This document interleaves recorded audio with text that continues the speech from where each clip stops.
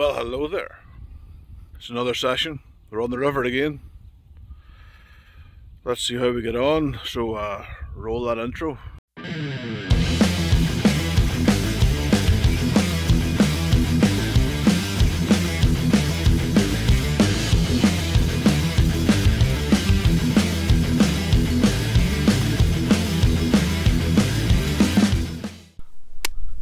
Here we are. We're on the river. I've just got the 4 rods set in. I have a half mackerel, a smelt, a perch and a sardine, dead bits, all fishing either on the bottom or popped up off the bottom. We're on the River Erne. It is surprisingly a lot lower than it was the last time I was here. There's no weeds, touching wood. There's no real weed traffic. Something just tickled my sardine. Ooh. Anyway, no real weed, which is good. And I've already had a fish, so it's not a blank. I'm going to show you that now in a minute, but it's just chilling out in the waist and the retaining sling. Not big fish by any means, but it means today is the blank.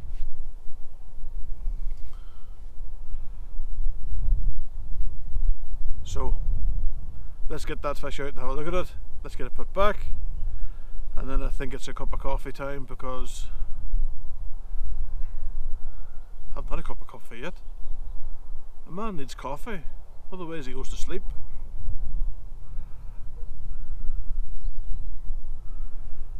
Actually, I could do with Irish coffee, but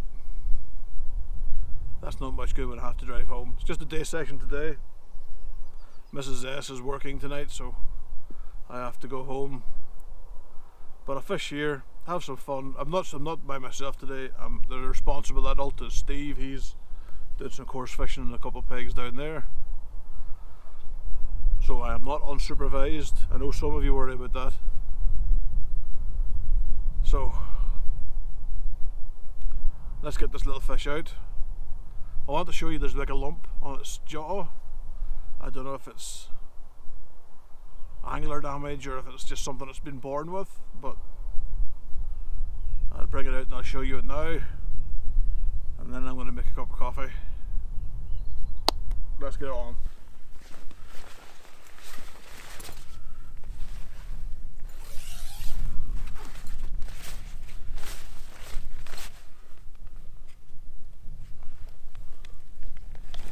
Not a very big fish, but a nice little fish to catch all the same.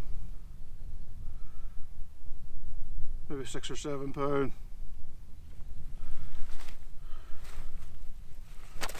I'm going to take a photograph of its jaw, because its jaw's kind of damaged.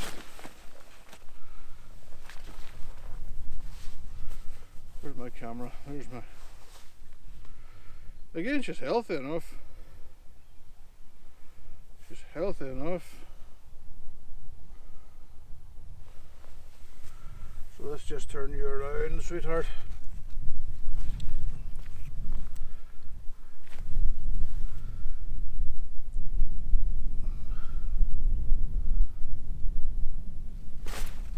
Come on, lie down, behave.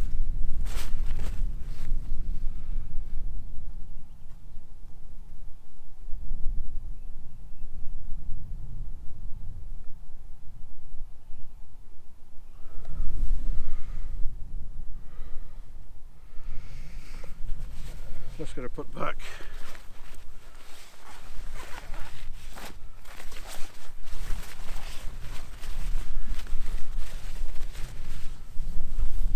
Meanwhile.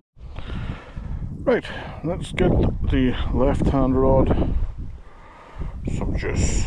This is just sardine stuff. This is Eddie Turner sardine oil.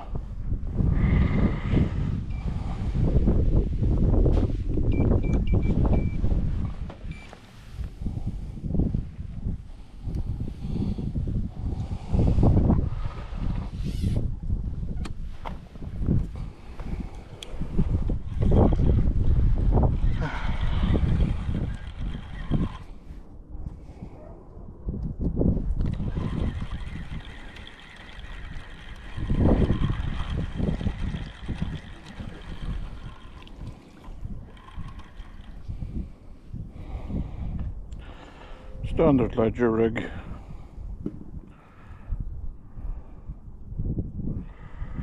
Let's get some oil into it. Stay. Right.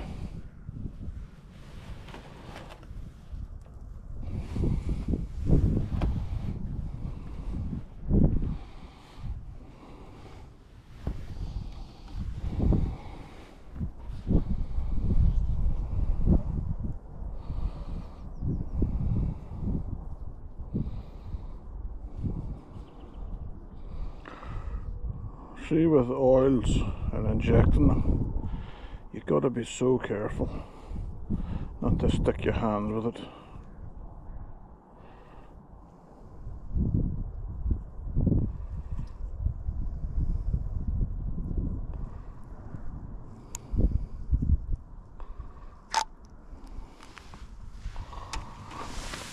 Oh, so the last thing you want is your hand stuck with a hypodermic full of oil. That's going to suck. And we don't have to fish a million miles here, we just have to get right there. That's what's on the bottom.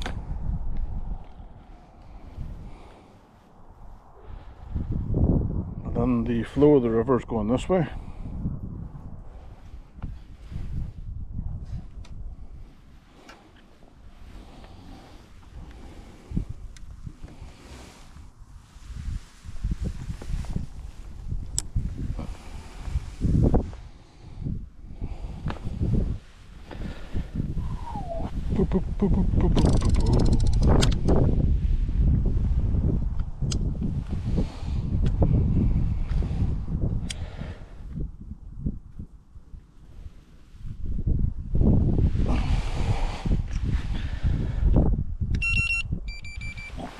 Right, mackerel tail, ready to rock and roll. That's the little smelt that's already had one pike on it, so I'll give it another 20 minutes, maybe up to 45 minutes, and I'll change it out. Thinking a nice trout on that there. But the river's very slowly moving this direction. If you go down there, that's where the marina is, Balnilek Marina. You've seen me fish here a bunch of times. I quite like this area.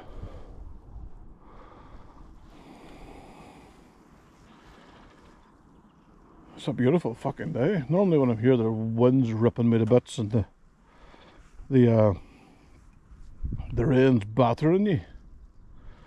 So we'll have a nice day, just a little bit of wind.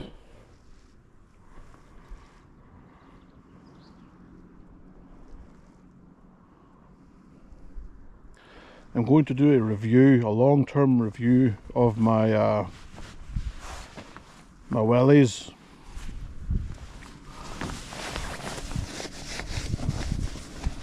The Grubs Vibram Soul wellies, but that'll be in another video. They are, it's coming up to, well, it's bound to have been over a year since I bought them. Going on like how the boots have performed, all of that's good stuff. It's just a case of I've got asked a couple of times how the boots fared out, and it'll be a wee review on how the boots have fared out over the abuse that they've been given. I'll also do a review on my Pro Logic landing net. It didn't do the best, if I'm honest. The quick adapters all broken. The plastic tops that go on the top, the corners, they've all broken. And I've had to change the mesh because the mesh that was originally on it went to shit. And the wee cap that's on the bottom of the handle was still button cap. It's not there no more, it fell out. So not really positive, if I'm honest. You know, I find myself going back to an old Leda landing net that, you know, I bought when I was a teenager. You know, the arms are still working perfectly. I mean, okay, they'll land on the mesh. You swap the mesh out because the mesh gets fucked up and torn. You end up buying more mesh. But that net's never let me down, and it's took a kicking. Whereas this ProLogic one, but bear in mind it was expensive. It wasn't cheap. It's been disappointing now, if I'm honest. This is why I don't take stuff for free from angling companies, because if it's shit, then I want to be able to stand up and say it's shit. You know, if I spend my money on a product and it is shit, then I can turn around and say, avoid said product, it is shit.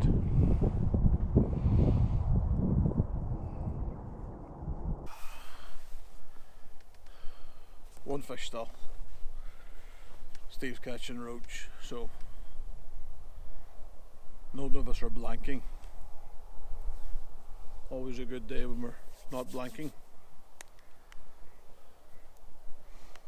Quite enjoy this. I think I've said to you guys a few times about fishing the river. If the Erne's going to produce a big fish, the river is the place to be. I mean, yes, the upper side and the lower has the potential. The lower has the potential to be the best fishery in Europe, hands down, if it was left alone.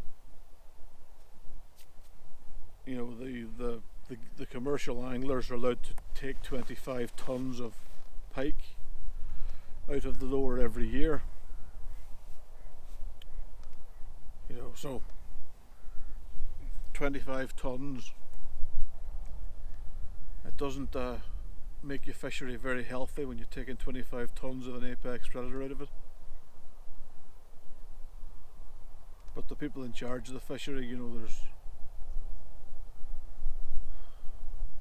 I don't know if it's ignorance, incompetence, but I ain't going to go into that. You all know how I think about what I think about commercial angling, especially on inland water.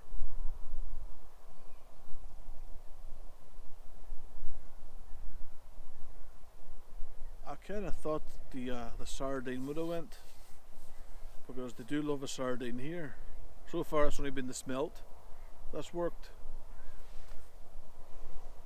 Everything's been well souped up by different oils and potions and stuff. You know, I am a massive fan of oiling my baits. Massive fan of oiling my baits. I even so much, like, not of much like the oils, but colour in them as well. I think because if a fish sees the same thing over and over and over and over again, something different will get its attention. So something different's always good.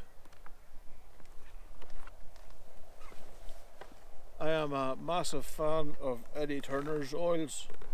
You know, they are awesome. I mean, all my oils live in this bag, because if they spill, they stay in the bag, and there's less chance of fish oil floating around my bag or the back of my van. Oh, we might be away.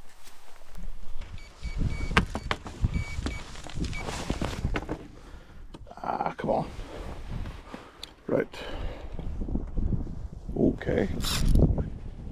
Yes, we're in.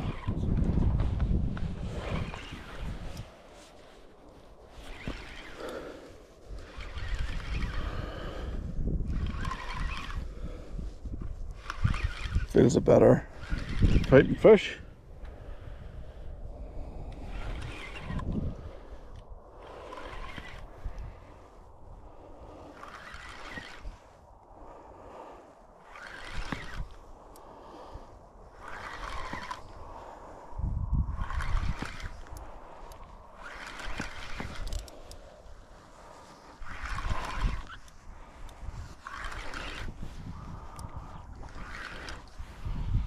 That's a better fish.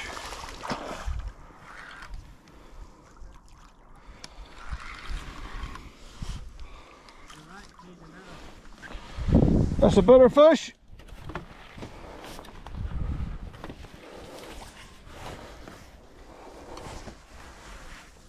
Oh, I might actually weigh this one.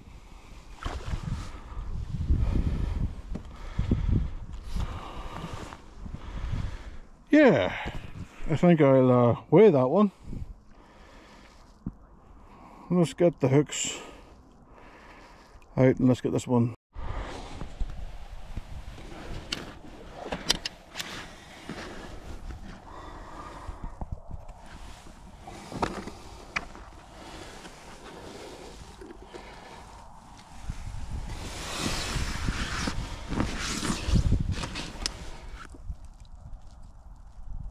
I don't know how he's took that, but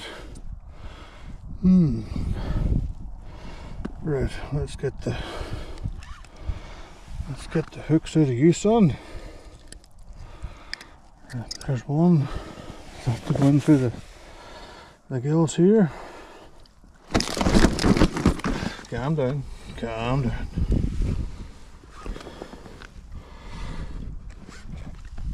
Right. And he's just tore herself a wee bit.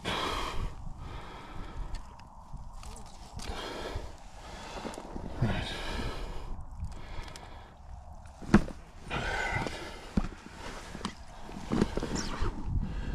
Right, I'm going to weigh her. Right, let's see what it weighs.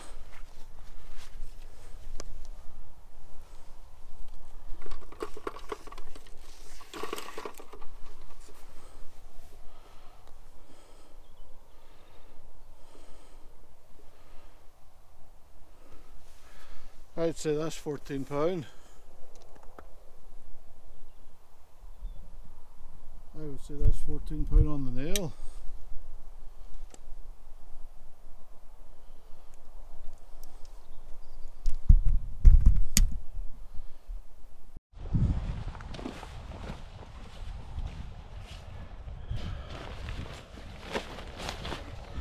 I've just weighed it. There's 14 pounds on the nail, so let's have a little look-see. Come on.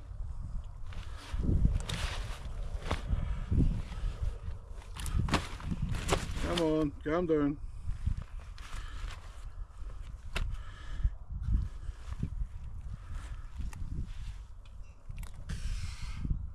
£14 on the nail. It's got a bit of a damaged jaw, but apart from that, she's a lovely clean fish. Beautiful river Erne pike. Let's get her put back now. Let's take a picture here.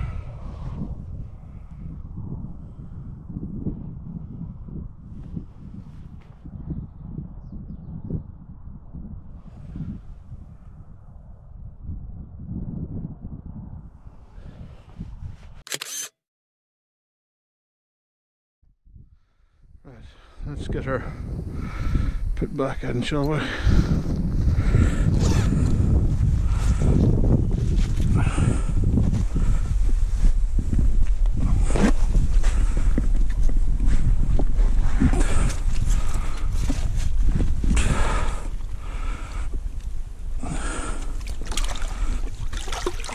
Oh, you're going the wrong way. Come on.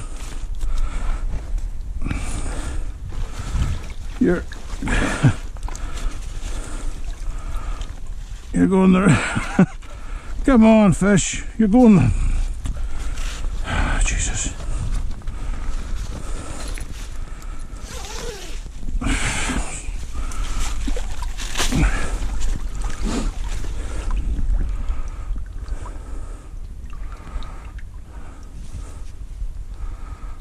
There you go.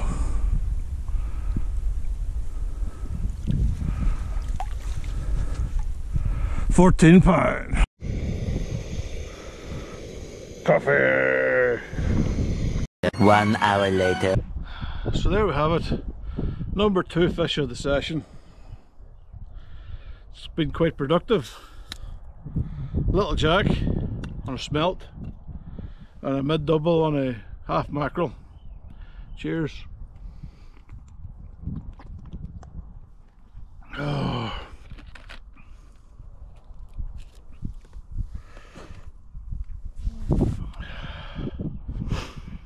So how's all you guys out there in YouTube land? I get a lot of messages. I know I keep saying this. I get a lot of messages and I feel bad that, you know, maybe I missed some comments. I don't do it deliberately, guys. I try to reply to every comment that I get. But again, I have a full-time job, baby, wife, like a life outside of angling. So I was trying to manage my time the best way possible, I guess. You know, I love coming out fishing, but at the end of the day, this is my hobby that takes away the stress and the bullshit that's in my head. You know, I got asked a few times, you know, would I take people out guiding? That's not for me, you know. Don't get me wrong, if somebody wants to do a day's angling, I'll do a day's angling with them. You know, I'm not going to take money off you. If it comes to it where it's like somebody that's a novice, that's not really understood the game, just needs a bit of help in hand, I'm happy for you to say, look, on this place, we'll turn up at this occasion, this date, this time, you know, we can fish. But I'm not an angling guide.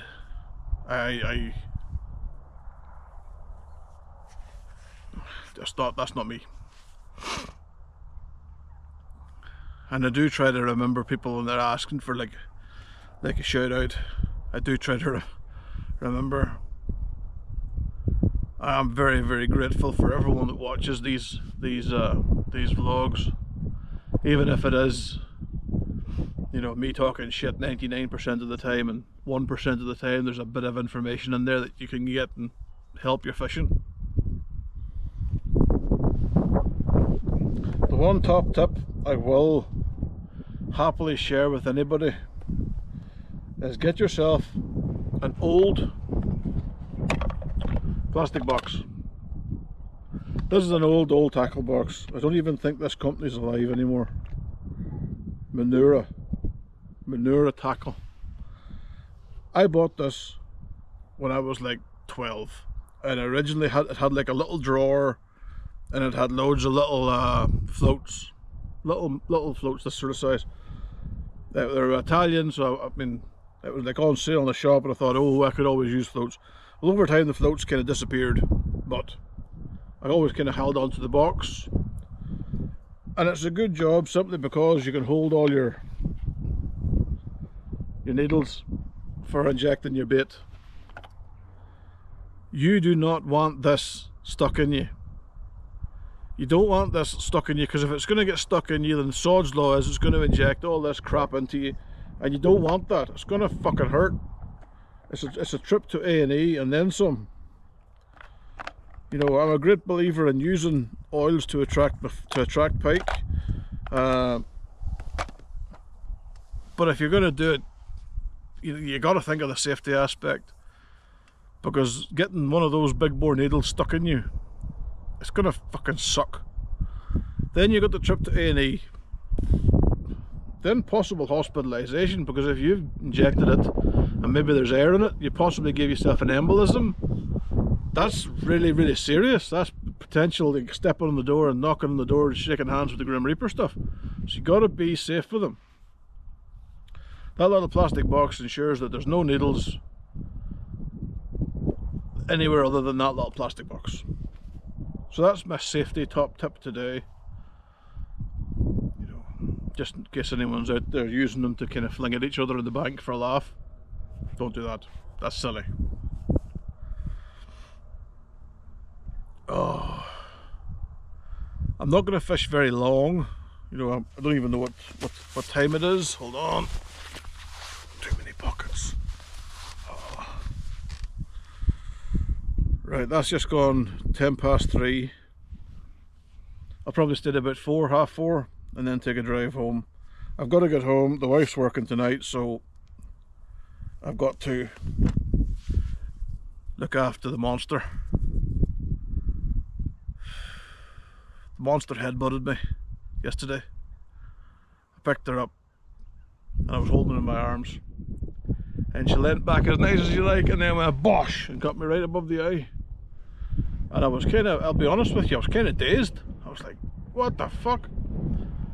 And then just as the eyes are beginning to open again, she gave me a fucking left hook that you wouldn't believe, right in the other eye.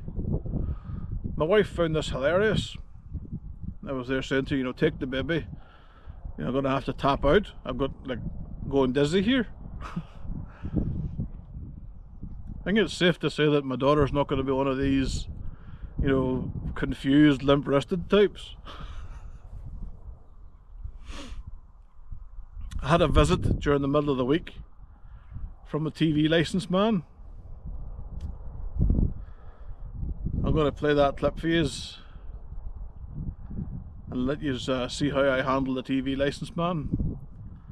I will give you a bit of a backstory beforehand. It was me and the wife. We put the baby down. We were just kind of watching, you know, shit TV and having something to eat, having dinner. It was about 8 o'clock. So this guy knocked it about 8 o'clock. And the wife went up to get it. And I could hear the conversation from where I was, and it was, the conversation started off as, oh, is this not Mrs. Jones' house? And my wife's like, what? Oh, Mrs. Jones used to live here at 33 and blah, blah, blah, blah, blah. And my wife's like, no, there's no Mrs. Jones here. Then a few more wee questions, a few more wee questions, a few more wee questions. And something in the back of my head went, wait a fucking minute. Why is this randomer that nobody knows at the front of my door interrogating my wife? At no point I showed any identification as to who he was. And I clicked when I heard the conversation switch to, so do you own a TV? And at that point I was at the front door kind of asking him, you know, identify yourself. Tell me who the fuck you are. At 8 o'clock at night, standing outside my front door questioning my wife.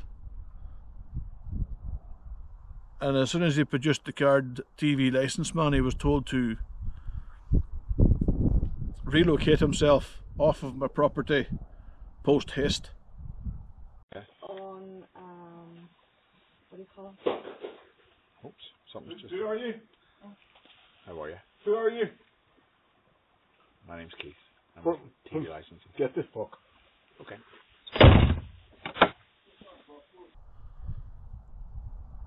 I don't like the BBC. I think the BBC TV licence is theft. In an age where everyone's struggling to fucking put food on the table and keep gas in their house and keep oil in their house and keep their houses warm, these parasites are out there trying to screw over random people because they don't subscribe to their propaganda and bullshit. I can kind of ignore the BBC and its whole Jimmy Savile cover-up. It irks me that they knew Jimmy Savile was a sex predator and he was predatory on Waynes, kids, babies, children. It disgusts me, it makes my fucking skin crawl that the BBC covered that up for decades. It was an open secret for decades. That irks me. But what really boils my piss at the minute is this cheerleading for an ISIS bride that went across to Syria and bragged about watching beheadings of fucking people by ISIS. I thought it was hilarious. And now she's stuck in a third world shithole. She's realising, I may have made a fucking mistake here. I want to get back to the UK. And for some reason, I do not understand, the BBC is running a cheerleading service to bring back this bastard. The only way this bastard should ever be brought back to the UK, and I'll be very honest here, the only way this fucker should ever have come back to the UK is to be put against the wall and given 2 in the chest and 1 in the face. I have zero tolerance for terrorism. I grew up on Northern Ireland in the 80s and 90s where fucking terrorism was a bad thing. You got to see it real fucking close. So I have developed over the years a genuine loathing and zero tolerance for terrorism. Just the same as if you're cheerleading for them, if you're out there celebrating them, and then I kind of class you as a human being that I don't really want to associate with. I think that you're a bit of a dickhead, a scumbag. But that's why I don't like the BBC, and I refuse to pay a TV licence.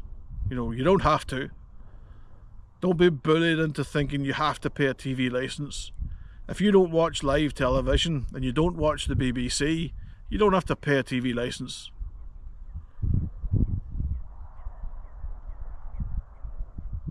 I have no idea why the useless government we have hasn't just already abolished the TV licence. It keeps talking about it. And of course you have like the Guardianista readers, you know, with their limp wrists and their Prosecco going, oh, well no, the BBC is important because it provides shit that we like. Meanwhile, the rest of us that's struggling to put food on the table are going, well, how's about no? You know, we're tired of being made feel the enemy here because we're straight white people. We're tired of being told that we're the fault of everything that's gone wrong in society. But I'm not going to get into a rant. I'm having a good day. I've had 2 fish, one of them's a double. I'm going to go home tonight and have a Chinese takeaway. We have a rather excellent takeaway, not where I live. You know, the head chef is a guy from Hong Kong, or his family's originally from Hong Kong. When the years ago, Hong Kong used to be like a British island, and in like the early 90s, 91, 92, they handed it back to China. But because this guy was like a businessman and he'd kind of upset the communists, he got like a chance to come to the UK, and I don't know why, but he ended up settling in Oma. So he's a chef in a Chinese restaurant, or he owns a Chinese restaurant. And it's a pretty damn good Chinese restaurant.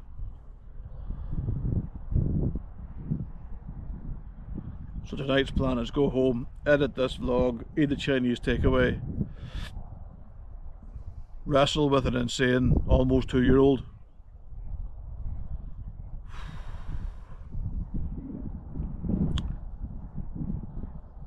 My wife's also talking about having another child. Can you see them? See the grey hairs? You see them kind of pumping out? So I've been trying to distract her with pictures of puppies because I could handle a dog. I would love a little Springer Spaniel. Even a Doberman again, I would have another Doberman. I grew up with Springer Spaniels, they are awesome little dogs. You know, perfect fishing dogs. Doberman's not so much a fishing dog. They just tend to be goofy big bastards that just want to play all the time. They're so maligned. When we had Lily, you know, she was just a goofball, a big daft goofball. And you're there saying to people, you know, look, the dog's not going to eat you. It's a Doberman. Yes, it's a Doberman. It's not going to eat you. You know, it will fucking rip your arm off if you touch my wife. But that's kind of why. Doberman. If you're going to touch my wife, you better pray the dog gets to you before I get to you. Because the dog will hurt less than me. But and then somebody said to me, you know, this plan could kind of go the other way, Scobes. And I was like, how could it go the other way? They said, well, your wife could have another baby and you could have got a puppy. So you could have had like child under 2, pregnant hormonal angry wife, and a puppy. Yeah. That's a recipe for chaos. Anyway, I'm going to get a cup of coffee because I need one. I need one. But yeah, 2 fish, 1 being a double. Good times. Okay, we have another run.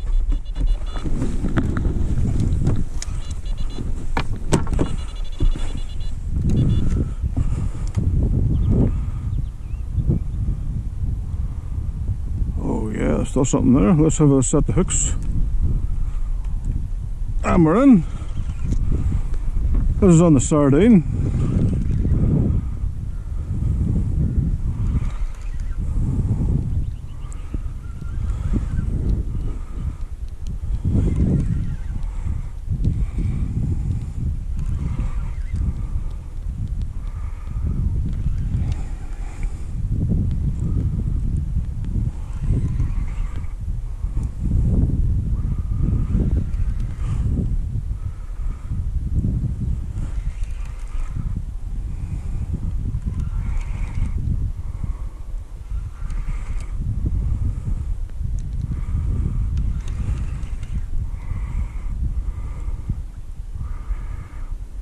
Oh, that's a nice jug.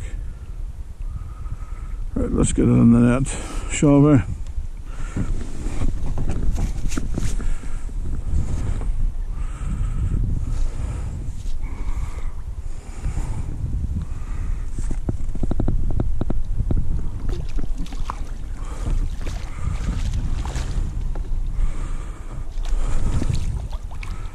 That isn't a bad one.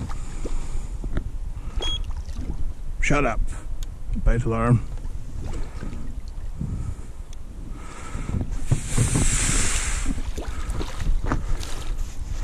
That's a nice wee jack.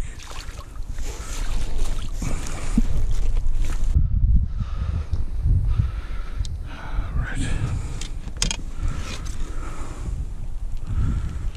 Okay, you'd have to tangle up the hooks, wouldn't you?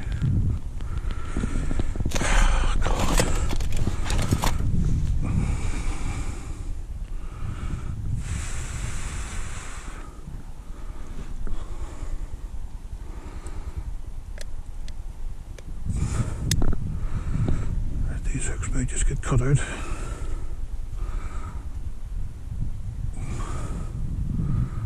Right, there we go. That's one. Calm down, come on. Let's get you on. This is why I like the unhooking cradle, because she can roll around and she isn't going to do herself any while she's put that hook into her. Come on, calm down.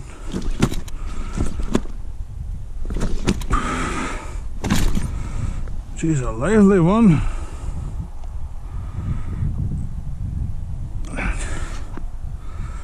She's a lively one.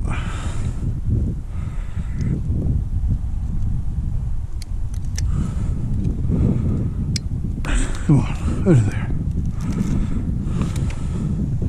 Not very big. Couple of pound.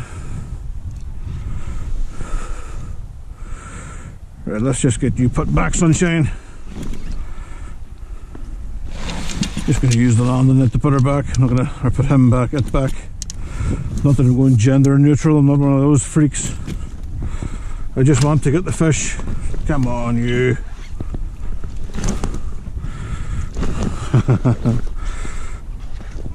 Oh, see, here's the problem when you nick the gills. They bleed a fair bit. So let's get it back in the water without fucking around with it.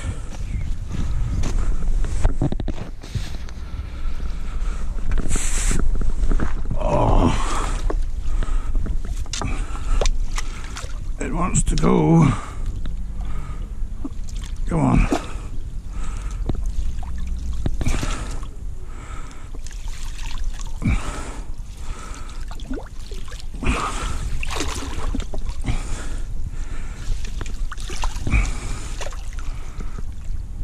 There you go.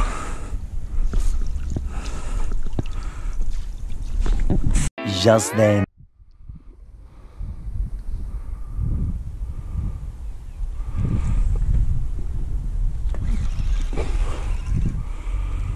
Woohoo! Number 4 fish. If I can land it, it is.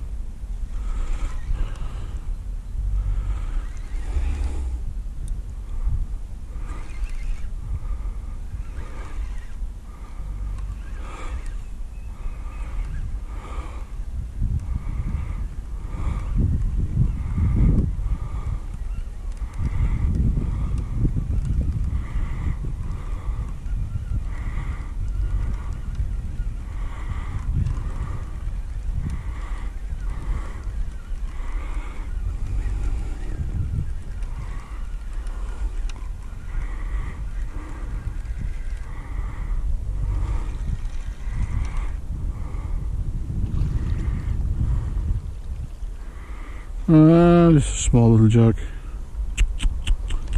and it looks like it's been a bit abused.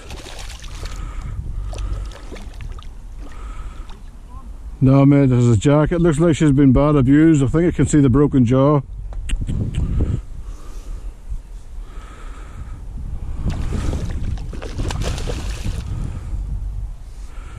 Yeah, she's not been treated right, mate.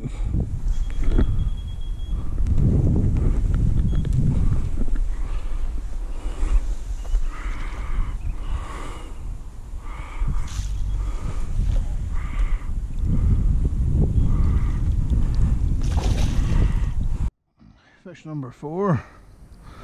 Unfortunately, this one's been badly damaged. The jaw is actually split away from the cartilage that holds the. I'm not sure if it's eaten. It's healthy enough. It's fat enough. Let's just put it back in and see where it goes. There it goes. Poor handling. The actual was gill rakers tore out of it and everything. Poor thing. So there we have it, the end of another day. Been a productive day on the river. 4 pike. Although that last one was a bit fucked up. Somebody had removed the hooks aggressively and tore out gill rakers, and so I do not know if that pike's got long left. It kind of poses the old moral dilemma, you know, do you knock it on the head, or do you put it back in and hope for the best, or, you know, either way, because it's only a small fish, you know, it'll get, if it goes to the bottom, it'll get at something like it, you know, so it's not going to be that long. Just do a U-turn in the middle of the fucking road. Pardon my language. For Mana people. Anyways, that fish there might not survive, but it's back in the water. If it dies, then a bigger pike will eat it. So it won't get, it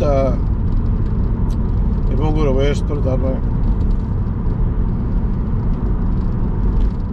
Steve managed to get quite a few roach actually on the waggler float. He was doing quite well, had a good time. But it's now 5:30, and I told Mrs. S that I would be leaving at 5, and I'm only just leaving now. So I am waiting for an angry phone call because Mrs. S has to go to work tonight. Oh well, these things happen. You just have to get through in a skillet. Fucking mad place. Loads of people that don't understand what indicators are for.